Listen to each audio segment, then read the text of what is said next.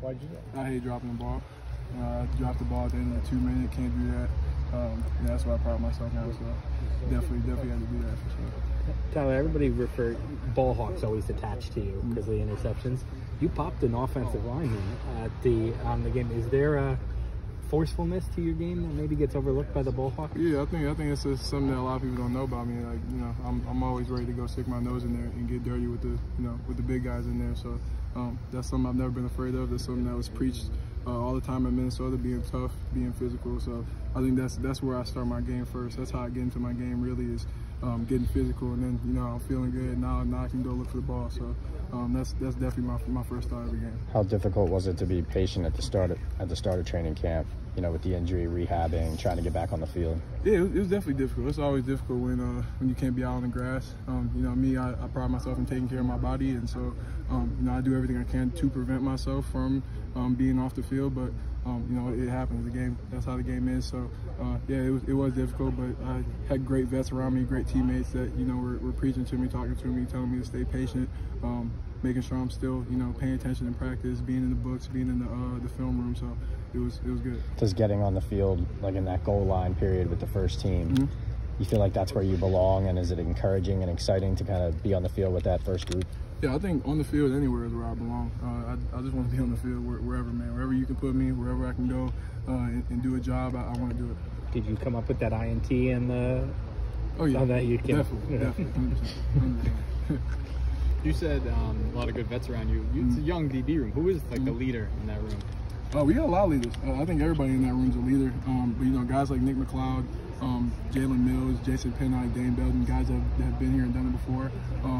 They've really done a good job taking me under their wing, and being that guy in my ear, telling me how this thing goes. So I've definitely been ears open, listening to everything I can, taking it all in and learning as much as possible. So on the pick that you scooped, the Wayne Sassy one, could you walk us through the play, what you saw and how you played it and everything? Yeah, it was just a goal line call. So I had the vertical of my side. Cage ran it over.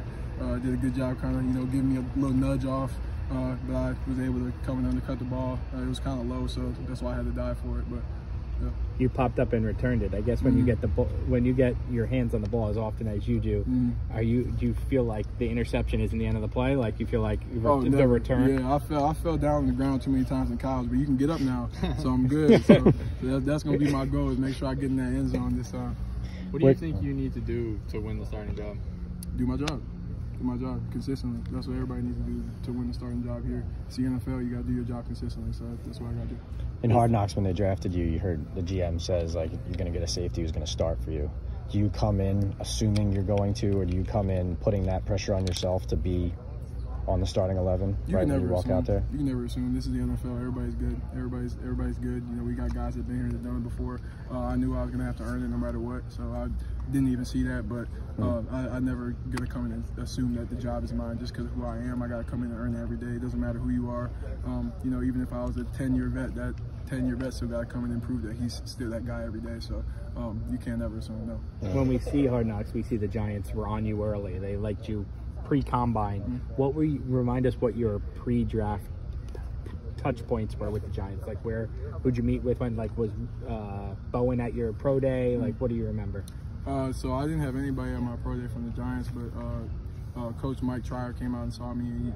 We did a workout at Minnesota, did a little bit of board work, and that was about it. Honestly, I didn't really have too much contact with the Giants before the draft, so it was kind of a little surprise. It was a really great surprise, but I wasn't really thinking about it. They kept it under the wraps. Yeah, when they did draft you, what are the main things that they said that they liked about you?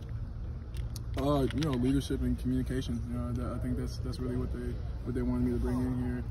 Is somebody who can really lead other guys and push them and push everybody around them to get better, as well as get myself better.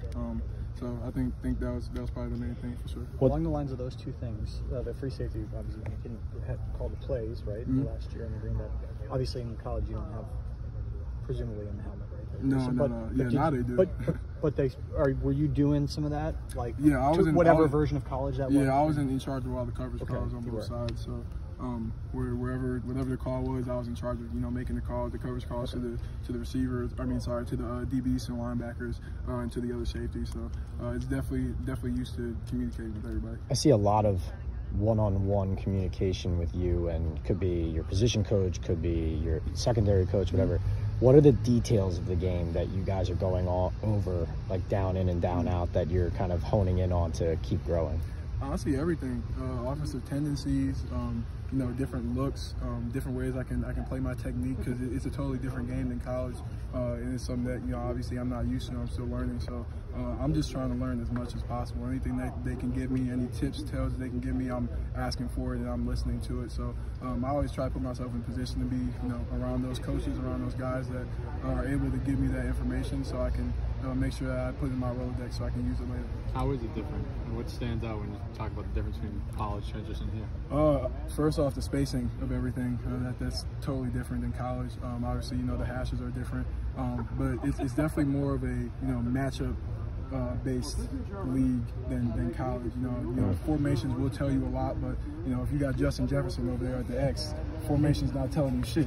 That's a good part. Yeah, he did. If Justin Jefferson at the X, the formation does not matter. The ball's going over there.